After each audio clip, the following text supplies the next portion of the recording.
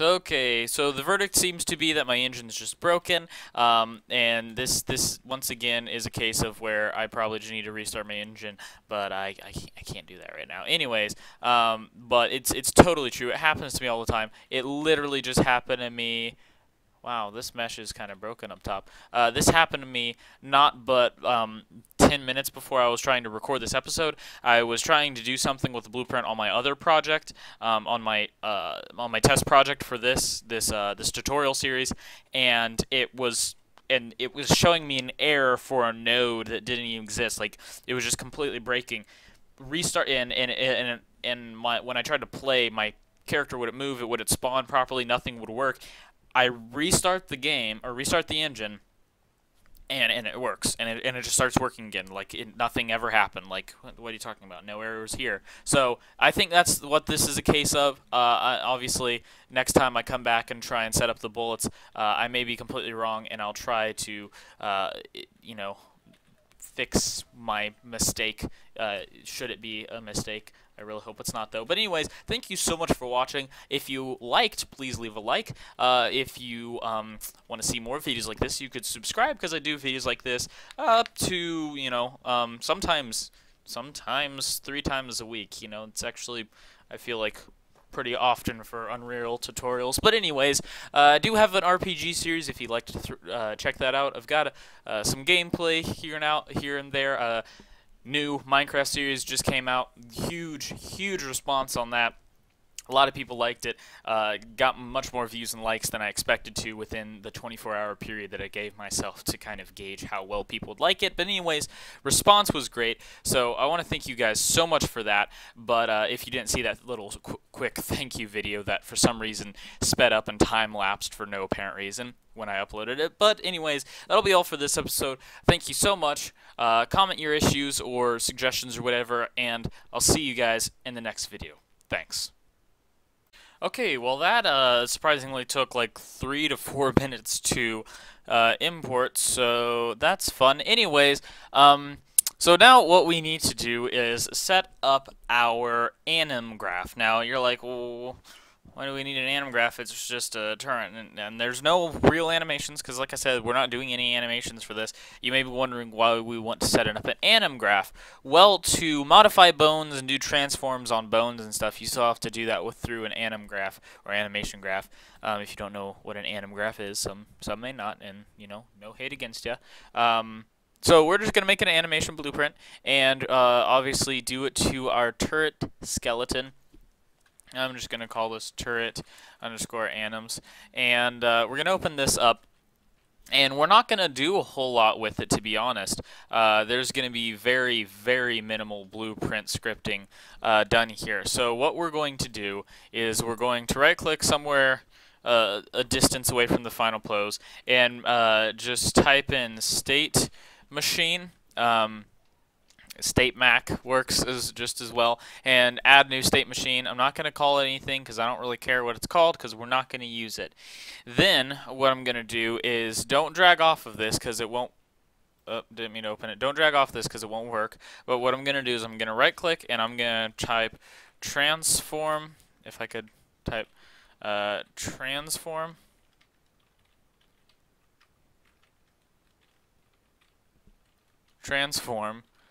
And then modify, transform, modify bone. So this is what you want. And then we're going to just take this and connect this to our final pose. But this is what you want, and this may look familiar if you've been with this series or my channel, just period, or any other Unreal Engine stuff, because we've used this several times.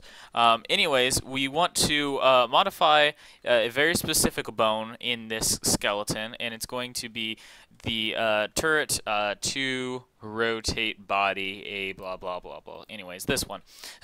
Anyways, this one. But this is the one obviously that we're gonna want. And we don't need these translation pins, so I'm just gonna tell them to not be pins, and I don't need alpha as a pin either. But what we do need is we need to add to existing on the rotation mode, and we also need to leave that as component space. But we'll need to connect this, that way it's obviously running, so that will be good. Sorry, OCD's taking over just a bit. And then we need to just drag, right-click on the rotation, promote to variable, and just call it aim rotation. And that's all. That's all we need. Is it to be called aim rotation? Just something that you'll know, just like look rotation or whatever. Something that you know what it is. Sorry for that CMD pop-up. I need to figure out what that is. I probably have a virus. Anyways. So you're going to get this warning that new state machine is not entry node new state machine is not connected to state. There was no entry state connection in new state machine. Those literally mean the exact same thing, but you know, whatever, repetition kind of drills things into people's minds, so why not? This is just saying, you know, this has no animations, no states, anything to it to run animations or blends or anything, and that's fine. We don't need any of that. We just need to modify the bone, and this is how we do it. So it's good to remember that we have this, what the name of this is. By the way, you need nothing in your event graph, in case you're wondering. But you just remember what you called this. Obviously, I'm calling mine aim rotation. So we're going to exit out of this, and I'm going to make a new blueprint class that is an actor, and I'm just obviously going to call it plain turret underscore BP. I'm going to open that. And so we need a couple things. We are going to leave that default root scene there, but we need to add a skeletal mesh, and I'm going to just call that turret. Very predictable. And then I'm going to get AI perception, and we're good. So on the turret, make sure you have your anim class set up. So turret anims, and the skeleton should be turret. Perfect. It's very small, but that's because it's exported from Blender. So scale it up to about 104. It is actually pretty big. 104 is a very big size for it. So if that's too big for you, you can scale it down. Excuse me, I don't know if you heard that burp. I'll drag it into the world here just so you can see how big it actually is. So, like I said, there is some substance to it, but I'll leave it there for right now. We'll move it around later because we will need it in our world. But let's set up the blueprints real quick. Which sorry, we can't set up the blueprints till we do what we need to do, and I don't know why I deleted tick or begin play because I'm dumb. So what we need is to go to AI perception. Dominant sense needs to be sight, and then on the senses config, I'll expand this. On the senses config, we need to add an element, and it needs to be sight again. Expand this, expand that. I don't know why it's like that, but whatever. We need to next go to let's see. Peripheral vision angle degrees. So this is the degree of view angle. And I think 45 is best. You can make it bigger or less. Anything less than this is actually crap. Really, at least for this model, and unless you're doing no, yeah, for this model, and I don't know about other models, but I'm assuming it'd be the same-ish. Anything less than 45 is pretty much crap. We also need, let me check on my other project. The loose sight radius, I like to max that out because it's a turret, so it's probably got like heat sinking or, you know, some gnarly tech behind it, but everything else can stay the same. So you can save that and close those details. Not close them, but just slide them back. I'm going to hit Control S. But now we need to get our begin play and let's see. We need to cast to some stuff. So I'm going to cast to our bro dude. Wow, I really can't spell today, as per the norm. So I'm going to cast a bro dude, and that, of course, as always, will be get player pawn. And then we need to actually promote this to a variable. So I'm going to just right-click the as bro dude, promote to variable, and I'm just going to call it player.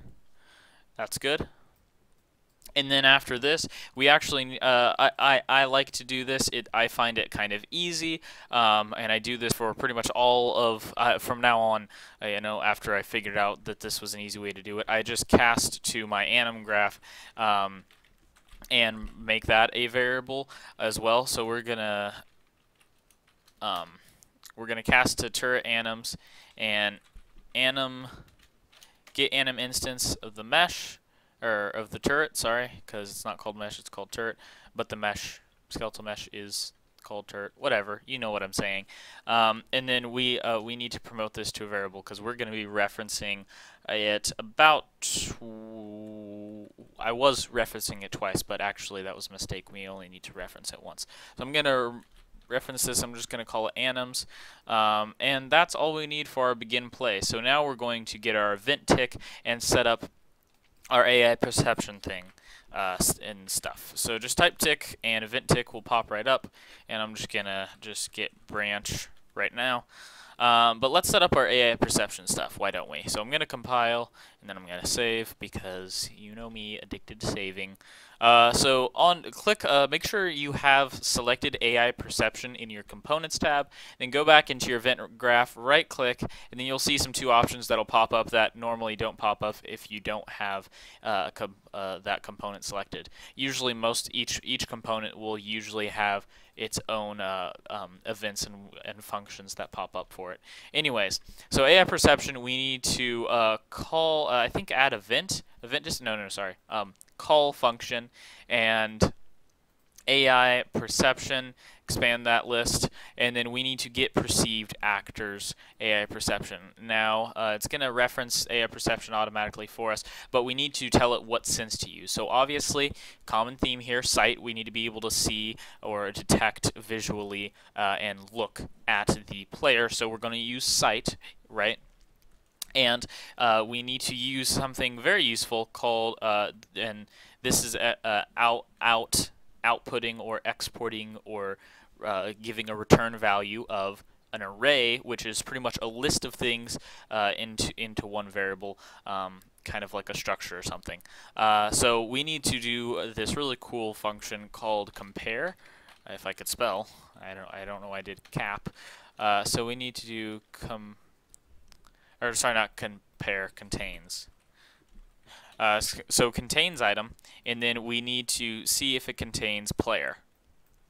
So if true, that bool condition needs to go to our branch condition, and then our true condition, we're not going to mess with the false, and that's a pretty average theme. We're not going to mess with the false, but what we need to do is reference our anims, and then get that, and then drag out and set aim rotation, or whatever you called the variable that we set up for our transform modified bone in our animation graph. So whatever you call that. Obviously I called mine aim rotation. So we need to connect that up to true, and we need to make or break, sorry, make, yeah, I was right, make a rotator off of this. So just drag off, and at the bottom of the list, or bottom of the list, make rotators there.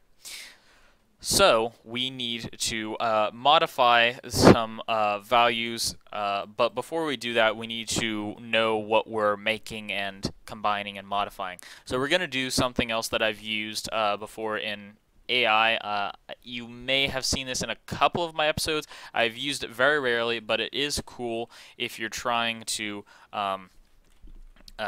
do AI and stuff looking at certain things. So I'm actually going to get, I'm going to break rotator first. I'm going to break rotator so that way I just have it here. But what I'm going to, what I was talking about is it's called find look at rotation. And so I just did look at, and it obviously popped up real quick there. And so we need to get our start and our target. So I'm going to define this here real quick, and what this little function does. So this find out look rotation gets the locations of two actors in the game world, and gives the rotation for the actor or whatever you want to modify. So in this case, we're just modifying a bone. Sets the rotation of the actor that you want to look, make look at the actor you want it to look at, if that makes sense. So obviously we want to make this look at our player. This is going to we're going to modify this rotation, and we just need to get this location, but we need to get the location of both of them. So the start is will always be what you want to make look at something. So in this case, we just need to get our location. So we're just going to get actor location. Get actor location of self, just leave it that way, but I'm going to duplicate that. So I'm just going to select it and hit Control W for the duplication, Command W for your Apple users, and the target here needs to just be our player. I'm going to save that up, and now here's where, so that's complete. Now it's detecting this is what we want to make look, and this is what we're going to look at. Take that rotation and modify it, and it's all yours now. You get to modify that rotation. So the way the bones and the mesh is set up for this turret, it's a little weird, but we will have to modify the way that we import it. So X is not going to go to X, and Y won't go to Y, and Z actually won't go to Z. The Z is not going to even go anywhere on this one. It's going to go to another one, but the X is actually going to go to Y, and the Y is going to go to X. I know it's confusing, but that's because it's inverted for some reason on the skeleton. Don't ask me why. Someone probably rigged it wrong. That's just what happened. I can't fix that. If I tried to fix that rigging in Blender, I'd probably screw everything up. I just fixed the hierarchy of how everything went, so that way when imported into Unreal Engine, it worked the way I wanted it to. Anyways, actually, with this Y, we want to multiply by -1 because it's inverted. So not only is the X on the turret our Y, but also the X is always the wrong way. So if we're at a higher plane, it makes it look down. So we need to invert it. So if it's a positive, it needs to be a negative. If it's a negative, it needs to be a positive. So what we do is we do times by doing asterisk, float asterisk, float, and take that to the X, and do this -1. So this will invert its value. It's just simple math. All it really is, and that's all we need to do there. But we need also to set our entire actor's rotation, so that way we're constantly looking at it. So that way the AI perception is constantly on the player, unless it goes out of its field of view or behind an object that obviously it can't see through. So let's set that up by simply set actor rotation. This one right here, set actor rotation. The target will stay self. The new rotation, though, we do need to make a rotator, and we need to mess with nothing except for the Z, connect to the Z there, and we're actually good. That's all we need to do, and that tiny little bit of scripting, it took a bit. Granted, the combined we've gone on 16 minutes now from the cut of importing it, but it's progress, and obviously next episode we'll get him actually working to the point of working to the point of where he actually will shoot at us. That is my plan to be the next episode, but he's not seeming to look at us. Maybe I've got something wrong. No, it's working in my other project, so why would it not be working here? Maybe because I've got that blocking it? I don't know. Let me just set it on level playing field here.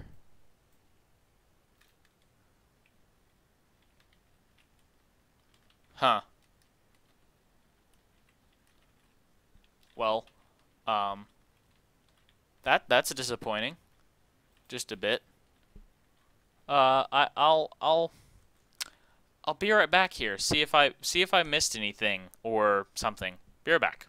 What's going on, YouTube? We're back with another episode of the FPS series, and this episode I thought I'd mix it up and do something a bit different. Now, this is going to be a two-parter for multiple reasons. One, current time constraints, and B, if I did everything all in one, it would probably be an hour long episode, maybe a bit longer. So I thought I'd split it up, bite-size it maybe. But anyways, what we're going to be doing is setting up a turret that can look at us and shoot at us. So this is going to be slightly limited, and it's not it's not like the best or anything. I'm kind of working with what Unreal Engine blueprinting gives me, because keep in mind, blueprints are not as flexible and as well functioned and functionable, I suppose, as C++ scripting. That's not an opinion. That is a pure downright fact. You can do way more in in C++ scripting than you can in Blueprint. But of course, the entire premise of this series is to do it all in Blueprint, so I'm not going to touch C++ scripting. Anyways, so first of all, download link will be in the description for the model of this turret. But I'm just going to import it into, I guess, my miscellaneous folder, and I'm just going to call it turret. And you'll get to see what it looks like here in a second. But I would give you the original download. Oops, I did not mean to do that. Please don't open it in a program that I don't want. I don't know what program this is opening it in. I accidentally double-clicked on the OBJ, and it's going to start opening it in a program that I don't want. So that's nice. Anyways. So I'm just gonna drag in this this OBJ, obviously now, or sorry, FBX. I would have just given you the original link, but it needed to be edited. Oh, it's trying to open it in Photoshop. Okay. Can we close out of Photoshop? Sorry. So, what I want to do is, or what I wanted to do is have the skeleton set up properly, and with the way it came, with the way the model came, the skeleton wasn't set up the way I wanted it to be set up. Okay, Photoshop is closed, good. So I had to import it into Blender, set up the skeleton properly, and then export it. And this is going to be optimum and obviously compatible with the tutorial. So we are going to import it as a skeletal, no skeleton, do not import any animations, and then you can import materials and textures if you want. There are no actual materials or textures for this. But I'm going to import it, and it shouldn't take very long. But all we're going to do, obviously, in this episode is make it follow us and look at us, and I do have my second project up over here in my other monitor, so that way I don't screw anything up. But I will say right now that I haven't even gotten into it shooting us. Yeah, but it will look at us, and it will turn with us. Now, with the way, like I said, AI perception works, and the way, blueprint scripting is slightly more limited, actually a lot more limited, but you can do much more in blueprint scripting. All the games, all the functionalities and stuff you see with games that are made in Unreal Engine, and you want to transfer those to your blueprint game, you may not be able to accomplish that because 99% of the time, those functionalities that they're doing, I say 99, that's probably too big of a margin, 95% of the time, not much less, but still, most of the time, they're going to use blueprint scripting. So this is taking a bit to import, so I'm going to pause the footage, and we'll be back once it's done.